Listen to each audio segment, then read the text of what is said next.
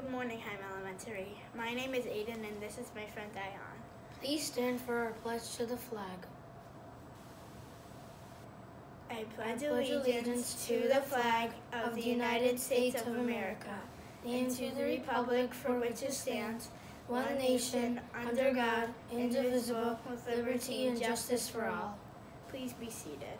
Today is Friday, January 31st, 2020. It is day 3 on the 5-day rotation. The weather forecast is mostly cloudy with a high of 36 degrees. Groundhog Day is this Sunday, February 2nd. Let's hope the groundhog does not see a shadow so that we can get an early spring.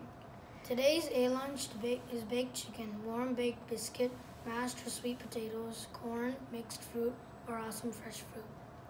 Grade 1 has Star Friends this morning at 8:30 in the cafeteria. Happy birthday to Michael Levin in Miss Trippy's class. On Saturday, Liam O'Connor will celebrate his birthday. On Sunday, the following students will celebrate their birthdays: Iman Badi, Julia Bonfante, Lily Gugliuzza, and Kyle Madden. Happy birthday to all!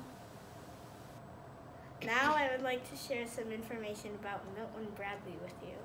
Milton Bradley is a great person. He made the Game of Life and many other games. Do you know Candyland? Milton Bradley invented it. He also made Battleship, Operation, and the very old Checker Game of Life. The Checker Game of Life was made in 1860, 159 years ago.